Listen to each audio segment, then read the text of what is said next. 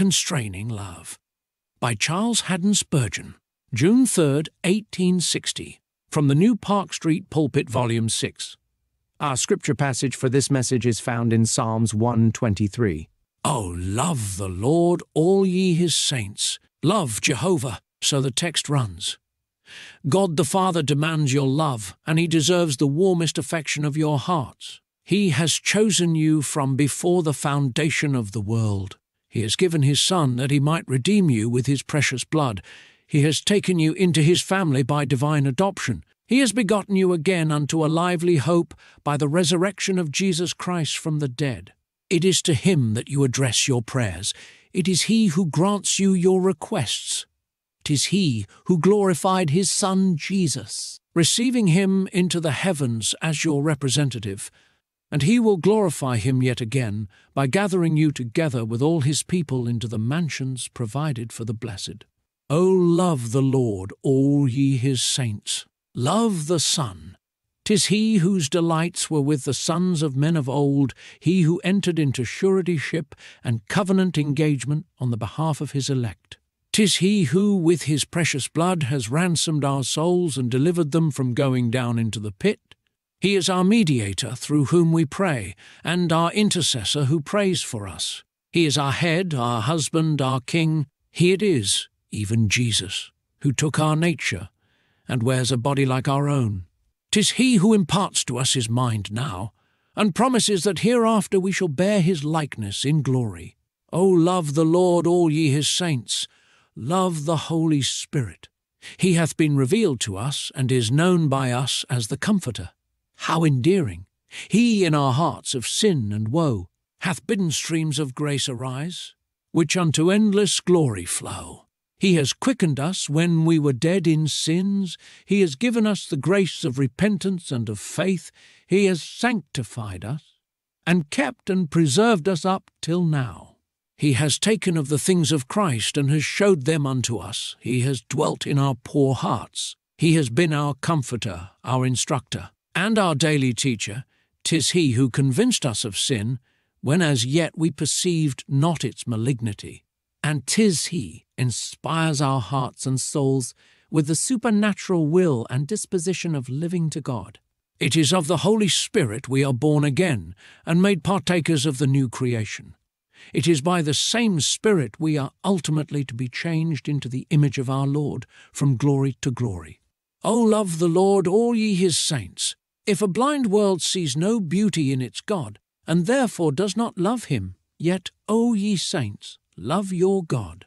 If the enemies of the Most High set up other gods and bow down before them, if they turn aside into crooked ways and go a-whoring after their false gods, yet, on ye saints of his, stand fast and turn to your Jehovah, and love him evermore. Do not merely serve him, but love him. O house of Israel, be not his slaves, serve not your God as the heathen serve their gods out of terror and fear, but love the Lord, all ye saints. Be not as the subjects of Pharaoh, flogged to their work with the whip, but be ye the dutiful children of your loving Father. Serve him, I say, and rejoice before him. Let love sweeten all your services, give him all your hearts, make him the object still supreme of all your heart's desire. Ever live to him as you live by him. I shall have to ask your patience this evening, while I take a liberty with my text. It is this I mean to confine its exhortation to one person of the divine Trinity. I have already accepted it in its comprehensiveness. O love Jehovah, all ye his saints. Tonight I propose to use it as consonant with such an occasion as the present, when we shall celebrate the supper of our Lord. O love the Lord Jesus, all ye his saints, and I shall endeavour, as the Holy Ghost shall enable me, first of all to stir you up to love Jesus, by showing how meet and befitting it is that you should do so, and then I shall seek to show the excellencies of loving Jesus, how profitable it will be to your spirit if your heart is wholly inflamed with love to him. First, then, my beloved, let one sentiment animate every mind, and one emotion fill every heart. O love the Lord, all ye his saints. I feel in beginning to exhort you to love Christ, that love is a stream which must flow spontaneously, a fountain that must bubble up of its own accord. When grace makes a man love Christ, it doth not do it by force. For love is a wine that cannot be trodden out of the grapes with pressure, it must freely distill. The heart cannot be forced to love. 'Tis true it can be constrained by love, but by no other constraint. Moses, with all the thunders that gave extraordinary sanction to his mission, never could make a heart love God. There is nothing but love that can create love, and love itself comes like droppings from the honeycomb. The only pressure it will deign to endure is the pressure of love. Draw me, says love, I will run after thee. Drive me, and I cannot but resist, my desire cannot even stir, much less can I run after thee with fervent attachment. My heart melted while my beloved spoke, because he was my beloved. Because he loved me and spake right lovingly, my heart melted.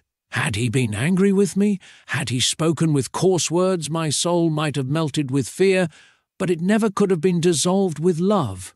Love, I say, is the only pressure which may be used to produce love, and yet methinks I may stir up your pure minds by way of remembrance. For it may so happen that while I strike some few sparks, they may touch the inflammable passion of your new-born spirits. The breath of the Spirit may fan them and nurture them, till the love of your heart will seem as if it had received new fire. O love, let me bring forth some of thy delicious sweets. Let me reason with the tenderest logic of the heart. Love the Lord Jesus, all ye his saints, because his Father loves him. It must always be right for us to love whom God loves. Now the Father hath much love, but his preeminent love is for his only begotten Son, one with the Father from before all worlds, one in essence as well as in dwelling place and attribute. Our Jesus was ever so dear to his Father's heart, that no tongue can tell, nor even heart conceive, how deep the wellspring whence love flowed from the Father to the Son. The Father hath loved the Son, and given all things into his hand. He hath loved him not only because of the unity of their nature, and because of their being one God, but the Father's love has flowed out to Christ as the mediator. He has loved him for his obedience which he perfected, for the sufferings which he endured, for the ransom which he paid, for the battle which he fought, for the victory which he won. There was one eye that always followed Christ more closely than any other. There was one heart that always understood his pains, and one face that was always filled with celestial delight. When Jesus Christ overcame his enemies, he who spared not his own Son, but freely delivered him up for us all. When he had delivered him up, methinks his bowels yearned for him, his heart followed him, and his soul loved him. As he saw him rising superior to every enemy he stooped to meet, victorious in every conflict he deigned to wage, bearing every cross he condescended to undergo, and casting every load away from him when he had borne it the predestined time. The Father, I say, hath loved the Son, because of the great things he hath done, and therefore hath he delivered all things into his hand. And, O heavenly Father, dost thou love the Lord Jesus, and shall my heart refuse to love him? Am I thy child, and shall not the object of my Father's love be the darling of my heart? What thou delightest in shall be my delight. Where thou seest beauty, mine eye shall gaze with rapture, and where thy heart finds solace, there shall my heart find unceasing repose and ineffable joy. Doth Christ lie in thy bosom, he shall lie in mine. Is his name engraven on thy heart? O let it be engraven on mine also. Dost thou love him, so that thou couldst not love him more. Be it my privilege to love him thus, with all the force and vehemence of my ransomed, renovated nature, giving up all my spirit to be devoured by that consecrated fire of love to the Lord Jesus Christ. Again, may I not stir you up, my brethren, to love Jesus Christ, by reminding you how the angels love him? They have ever loved him since they have known him. It is true they are but the creatures of yesterday compared with him. He is the everlasting Father, he is the eternal One, and they, excellent in strength though they be, are but created ones yet. Oh, how they have loved him! It was their greatest pleasure to fly at his will, ere he descended from heaven to earth. He had but to speak, and it was done. His angels were spirits, and his ministers were flames of fire to do his will. Whatever had been the service he demanded of them, they would have thought it their highest heaven to have performed his will. And when he left the shrine of the blessed to come to earth and to suffer, ye know, my brethren, how they followed him along his starry road, how they would not leave him till the last parting moment. And then their songs pursued him down to earth, while they chanted glory to God in the highest, and on earth peace, goodwill toward men. You know, however, afterwards they watched over him, how they came to him in the desert after his great battle with the enemy, and ministered to him. You know how he was seen of angels all along his pilgrimage, how in the garden there appeared unto him an angel strengthening him. You understand how around the bloody tree they pressed in strong desire to see a God in agonies, and wondered what it all could mean, until he said, "It is finished." They visited his tomb. An angel descended from heaven to roll the stone away from the door of the sepulchre. Yea, more. Angels formed his escort when he ascended up to the realms of heaven. Well have we been taught to sing. They brought his chariot from on high, to bear him to his throne, clapped their triumphant wings and cried, "The glorious work is done."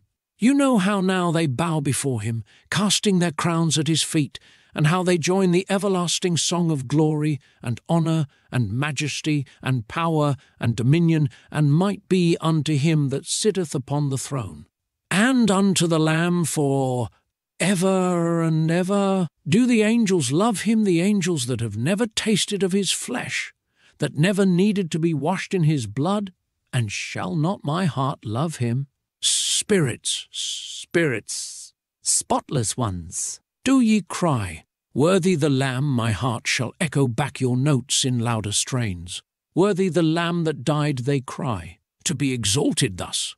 Worthy the Lamb, our lips reply, for he was slain for us. Stand back, ye angels. Give to man the first place in love. Ye may adore, but ye cannot love as we love, for he is our brother, bone of our bone, and flesh of our flesh. He took not on him the nature of angels, but he took on him the seed of Abraham. He is ours more than he is yours. He is man. He was never angel. He is our brother and kinsman, our next in blood. Jesus, our souls must love thee. We cannot permit even angels to be our rivals here. We will be jealous even of them. We press nearer to thy throne than even they can do. On each of these themes I am compelled to be short, though there were indeed room enough for expansion. O love the Lord, all ye his saints, because your brothers that are caught up to the third heavens love him. And here let us just seek to bring this theme home to each one of us. How many dear friends and kinsfolk according to the flesh we have up yonder, where the clouds float not and winters are not known, where tears trickle from no eyes and furrows mar no brows? Up yonder we have friends. How often do we speak of them as lost, but how foolish we are. They were never more truly found. Is that mariner lost who has escaped from a shipwrecked vessel and stands upon the rock? No, no, they need not our pity. They might rather commiserate us, if there could be such a thing. We are struggling in the surf to reach the shore as they have done. And oh, my brethren, methinks that whatever they do above should be sufficient example for us to do the like here below. And now, hark, hark how they sing before the throne. Methinks among those glad voices I can distinguish some of friends, of fellow labourers here below, of parents, of husbands, of wives, of children, that here worshipped with us, but have now gone up yonder to the higher seats of the divine synagogue to sing in nobler strains than we can do. Hark how they sing, and what their theme! Jesus the Lord their hearts employ. Jesus my love they sing. Jesus, the life of both our joys. Sounds loud from every string. And oh, how they love him! Methinks I see them, they have no tears, but joy may moisten their eyes as they looked at that dear face. And as they talk to one another with their hearts burning, burning with fiercer fire and clearer flame than those favoured disciples who went to Emmaus with their Lord, they say to one another, "How glorious he is, and we are like him." Methinks I hear their sweet conversation as they count the crowns upon his brow, as they bow down and adore, as they stand up and admire, and then, transported with delight, fly into his arms again, with him in paradise continually, in sweet communion with him. Oh, how they love! We are such cold creatures, like icebergs are our hearts, but theirs are like flames of fire. Oh, shall it not be enough to stir us up to love the Saviour, when we think how they love him who have crossed the Jordan and have gone before? But come, we will take another argument. Surely I need not say to you, let us love the Lord Jesus, because everything that could possibly enamor our souls and constrain our love is to be found in him. There is a thing called beauty which wins upon the hearts of men. Strong Samson is weak as a child before its enchantment. Mighty men, not a few, have bowed before it and paid it homage. But if you want beauty, look into the face of Jesus. That marred visage hath more loveliness in it than in all the smiles of Cleopatra, or of the fabled maidens of days of yore. There is no beauty anywhere but in Christ, O Son. Thou art not fair, when once compared with him. Ye stars, ye are not bright, if ye be set side by side with his eyes that burn like lamps of fire. O fair world and grand creation of a glorious God, thou art but a dim and dusky blot compared with the splendours of his face. When you shall see Christ, my brethren, you will be compelled to bay that you never knew what loveliness was before. When the clouds are swept away, when the curtains that hide him from your view are drawn aside, you will find that not anything you have seen will stand a moment's comparison with him. You will be ready to break out, "Oh, black sun, black moon, dark stars, as compared with my lovely Lord Jesus." I say, my brethren, if you want one to love fairer than the children of men, who shall always be worthy of your love, and always show to the eyes of others that there was a sufficient reason for your giving up your heart to him, love Jesus, for there ne'er was such beauty in the world as there is in him. Does wisdom win the love of men? Is he not wiser than all the sons of men? Doth strength win love? Do martial triumphs, prowess and renown subdue the heart? Daughters of Jerusalem, would ye love a hero? Go forth and meet King Jesus as he returns red from the battlefield, glorious in triumph. Do men sometimes give their love because they at first are led to reverence the character, and then afterwards to esteem the person? Oh, think of the matchless character of Christ Jesus. Were there ever such perfections as meet in him? He hath not the excellency of one man, but of all men, without the faults of any. He is not merely the rose of Sharon, but he is the lily of the valley. He may not only be compared at one time to the citron among the trees of the wood, but anon he is as the goodly cedar. All types of beauty fail, and apples of gold in pictures of silver lose their force when we come to treat of him.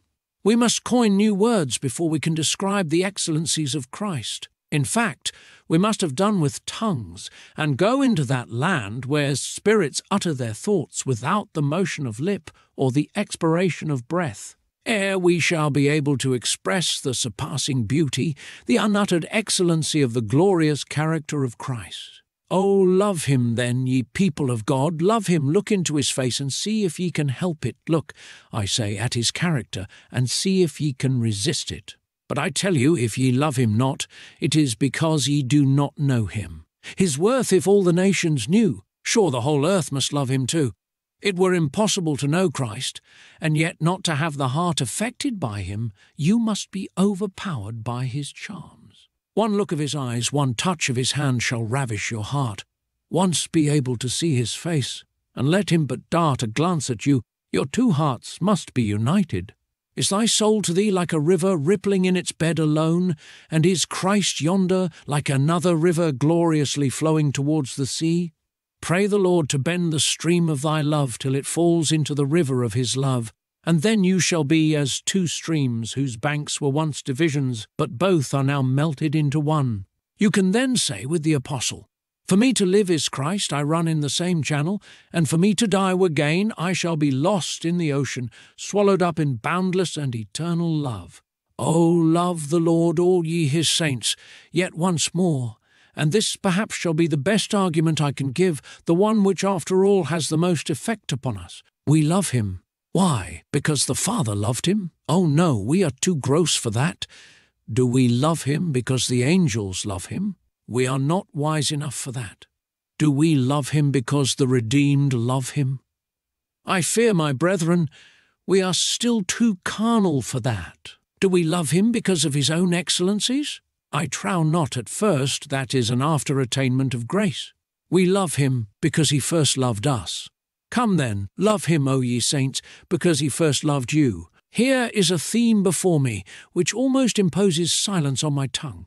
There are some themes which make one wish that some teacher more able would accept the responsibility of explaining them, because we are afraid of marring their symmetry while we grapple with their details. The picture stretches out, as it were, before my mind's eye with dazzling glory, but I cannot sketch it so that others can see all its grandeur.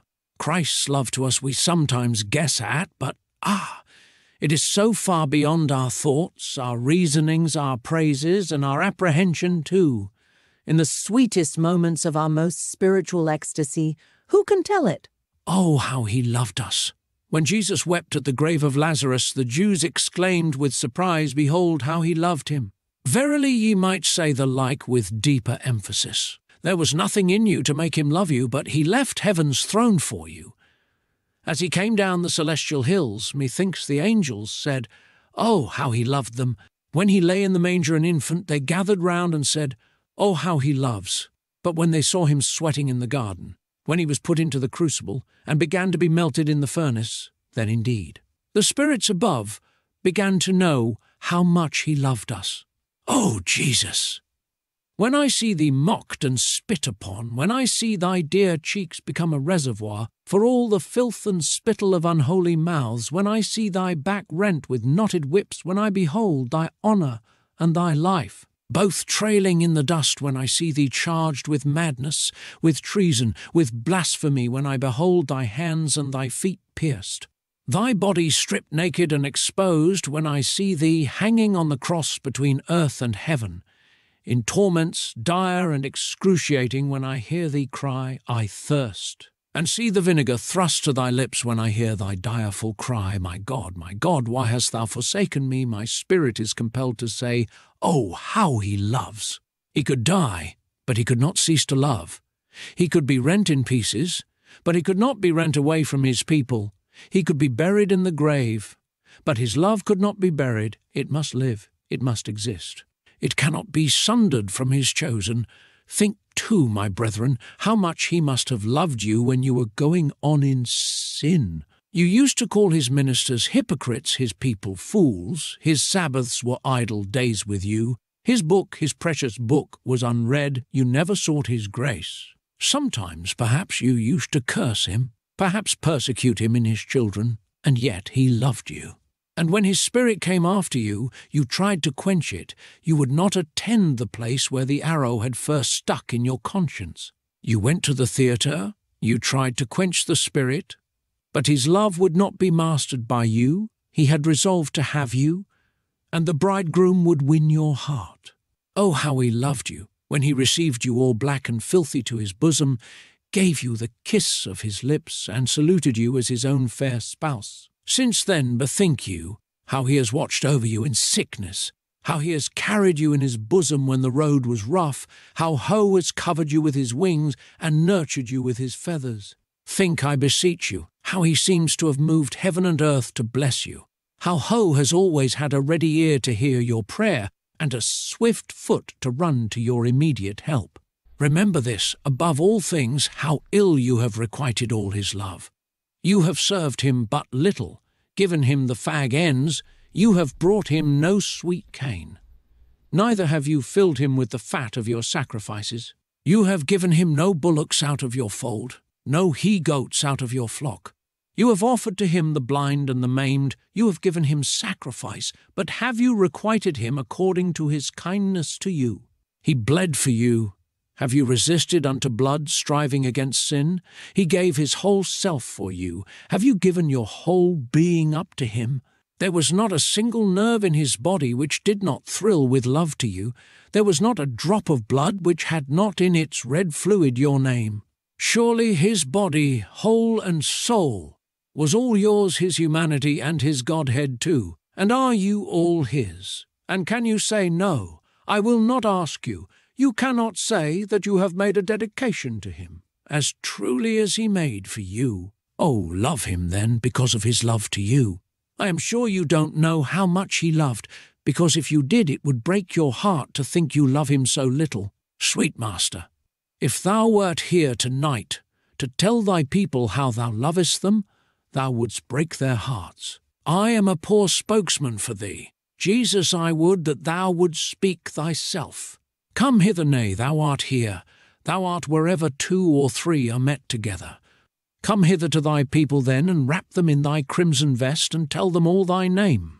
Speak unto them, and say, I have loved thee with an everlasting love. Shed thy love in their hearts. May they have an infinite consciousness of thy infinite, thy boundless, thy fathomless, thy endless love to them, and then thy work is done.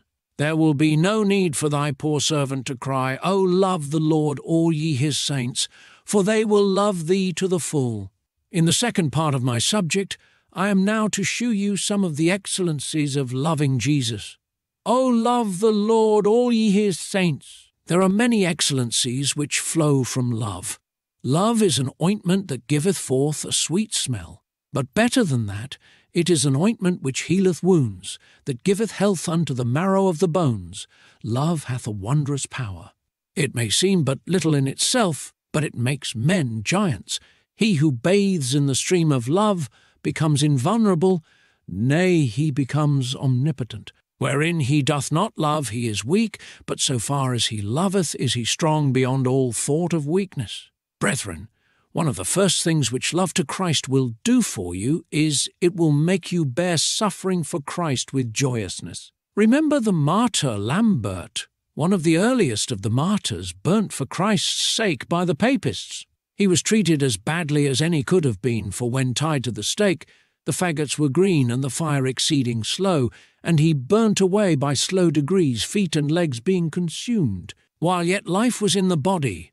And that poor soul, when the fire was just about to take away life, though he had been hours burning, was seen to lift up such poor hands as he had black and charred things, and clap them as best he could, and say, out of that poor black face that looked like a cinder in the flame, none but Jesus, none but Jesus. With that he rode in his chariot of fire up to Christ. Perhaps you have to endure some cruel mockings at times. It may be that to serve Christ becomes arduous work for you. Love him, and you cannot tell how easy it will be to suffer for him. In fact, the more you have to suffer for him, the more happy you will be. You will count it all joy, nay, you will rejoice in that day, and leap for joy when you are allowed to suffer for the name of him who suffered so much for you. As sure as ever you flinch at the little fire which these mild and gentle days can afford you, as sure as ever you start back at the faint rebukes which the world gives you now, you may infer that you don't love your master as you ought, for when you love him, then will you feel that anything and everything that the world can do can never move you from him. The cords that bind around my heart, tortures and racks may rend them off, but they can never, never part. The hold I nave on Christ, my Lord. Love will not only make suffering easy, but further, it will make service joyous. Oh, don't you know in the church how much shrinking there is from labour for Christ? Why is it in any church that there are found brethren who are always forgetting others to work, and not wishing to do it themselves? It is lack of love, my brethren. For as soon as ever we love, we shall be wanting to do something for Christ. When we love each other, what things we think of in order to give pleasure. With what solicitude does the wife think what she could do to bring the smile upon the husband's face?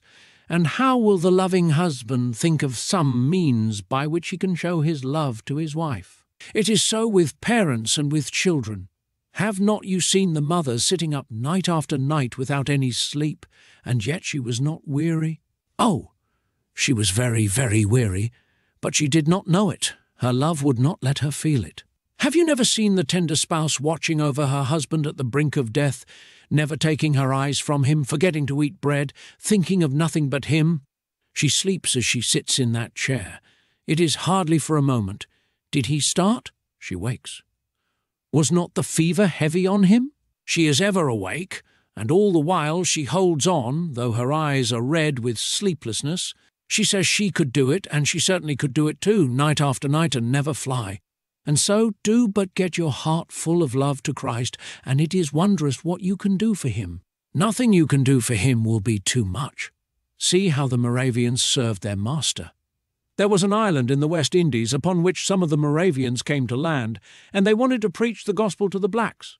They asked what would be the condition upon which they would be allowed to land. The cruel terms were these, that they must themselves become slaves. 2 of those Moravian brethren became slaves.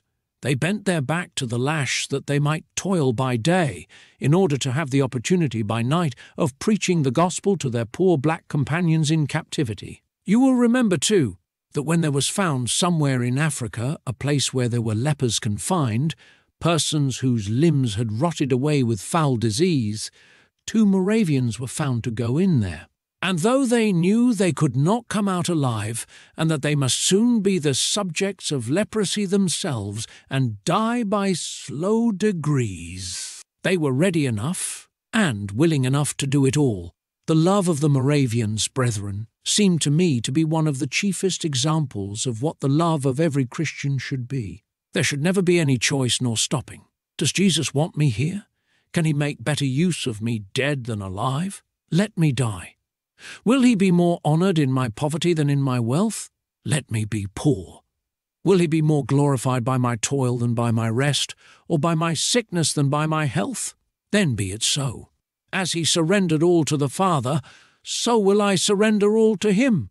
As the Father gave all into his hands, so will I give all into his hands to be his for ever and ever. Love to Jesus will make all service for him to be joyous. Again, love to Christ will make obedience sweet. Love makes our willing feet in swift obedience move. What things we will do for those we love that we would not do for anybody else. So for Christ we will do many things because we love him, without consulting our feelings or considering whether any benefit is to accrue, or whether, as some say, it will be of any use. Be it absolutely a command, or more gently a counsel, whatsoever he saith unto you, do it. Sometimes when I think of many good brethren and sisters here that know it to be their duty to be baptized in his name, and come to his table and celebrate his ordinance in remembrance of him, and they don't do it, though Jesus said, If ye love me, keep my commandments, I don't know what to say for them. I must let them speak for themselves. I sometimes think surely if they love their master better, they would count obedience a pleasure. I think they would say, I made haste, and delayed not to keep thy commandments, and they would be ready at once to run in the Lord's way, without making exceptions to any of his commandments. Still more, my brethren, love for Christ will make communion very sweet. How pleasant it is to talk to those we love. Give us a good friend, and you have given us a very great boon. A rainy day indoors with a good companion is very happy, but the best landscape on a sunny day, in the society of those for whom we have no affection, is but a poor thing. Let me be with Christ in the meanest place, rather than with the sinner in his high places. Luther used to say, I would rather fall with Christ than stand with Caesar. And might you not say you would rather be with Christ in poverty than with anybody else in all the glory and grandeur of this world? Once love Christ, and you will never be content to be far away from him. You will say with the spouse, As the apple tree among the trees of the wood, so is my beloved among the sons. I sat down under his shadow with great delight, and his fruit was sweet unto my taste. Friend, how long is it since you had fellowship with Christ? Ask the question round, brethren. Each man and each woman answer it. You are a believer. Your faith is in Christ. How long is it since you have seen your Master? How long since you have talked with him? How long since he has spoken to you? Pass that question round again, I say, and let every man answer it. I am afraid there be some Christians who have not communion with Christ by the month together, nay, I fear by the year together. Oh, what Christians must you be! Where is that wife's love who never wishes for a husband's smile all through the year? Were there much affection between two friends who could live in the same house and not speak? Oh, brothers and sisters, let us examine ourselves and begin to doubt if we can be happy without fellowship with Christ. Christ is so precious to a believer that the believer and Christ should be like two turtle doves that cannot live unless they are in each other's company. Of the turtle dove, it is said that when its mate is gone, you can never make the turtle consort with another. Bring all the doves you will. It is a lonely dove and will not be consoled. There it sits and pines and coos itself to death, mourning for its mate. The only way to kill a Christian would be to take Christ from him. You might bring him the other things and yet never find another name, never another to whom his heart would be knit. Nay, if you took up all the saints that have been buried, you could never find one that the believer could consort with as he has consorted with Christ and held fellowship with him. Let us all be like the dove then, and cleave to the Lord with full purpose of heart. I think there is no need to say any more on this point or add another syllable, except it be just this one: love to Christ will make trust easy. I say love to Christ will make trust easy. You have heard that often-told story of the wife on board ship who saw her husband cool and calm when the wind was blowing hurricanes and the masts were creaking. She asked how it was, and the husband, reaching a sword, ran upon her, put it to her very breast, and the wife didn't start for a minute. "Wife," said he, "how is it you are not afraid? This sword is sharp." "Oh," saith she, "but it is in my husband's hand." "Well," said he, "and though that wind is terrible, it is in my Father's hands." Love can trust under any circumstances. It is wonderful how some men have been betrayed into trust. You could not excuse them at first. They have put their hand and become security for another, because they really loved the person so much that they could not think it possible he could deceive them. And we must not be too severe, because we don't know the circumstances between the two in these cases. We love because we cannot help it. We trust where we love. How the child trusts the mother. The mother has lost her way. She is on a bleak hill, the snow is falling, and she cannot find the track. The path is covered, and there may be a wolf in the distance, and the mother may hear it, but the infant does not start. It sleeps on her breast, and if it wakes it toys with the mother's cheek, and whilst she is full of alarm, it knows no fear because it loves. And see how the child will spring into your arms, though he be on some height. And if he should fall, he would hurt himself. "I will catch you, child." And it is done, he springs. And so, where there is love, there will be trust. Do you find it hard to believe Christ? Love him better, and it will be easy. Do you find it hard to think that all things will work together for your good? Love him, and you will be sure of it. You will be quite sure of it. It cannot be, say you, that my sweet Lord Jesus will ever do me an ill turn. I love him so well, and he loves me so well. Let him smite me, and I will kiss his hand. I am sure that he means it in love. It is but a love pat upon a child. Even when he frowns at me, I will still believe that he has a smiling face, only he conceals it to make better known the purpose of his grace. Yea, though he slay me, yet will I trust in him. I will say, he did it, I will trust in him. Thus, brethren, I think I have given you ample reasons for loving Christ. As for those of you who have never trusted him, I cannot say to you, love him. Trust him first, and you shall love him afterwards. Give your soul up into his hands. I charge you by the living God. Have done with your self-righteousness and flee to Christ who has bled on the cross. And when you have been washed in his blood and robed in his righteousness, then shall you love him. O Jesus, come forth and win men's hearts tonight. Thou heavenly lover, our sweet master, come we beseech thee. When I tell thy story, men will not love thee, nay, should I tell it with tears in my eyes, they would not believe me. Come, tell it thyself to them. On their way home, break their hearts in love to thee. May they tonight fulfill the verse we have often sung in thy honour. Dissolved by thy goodness, I fall to the ground, and weep to the praise of the mercy I've found. Jesus, Bring the wanderers home. Reclaim thy lost sheep. May there be joy on earth and joy in heaven over sinners whom thou hast found, sinners whom thou didst come to seek and to save. Believe on the Lord Jesus Christ, and thou shalt be saved, and thy house. The Lord add his blessing for Jesus' sake.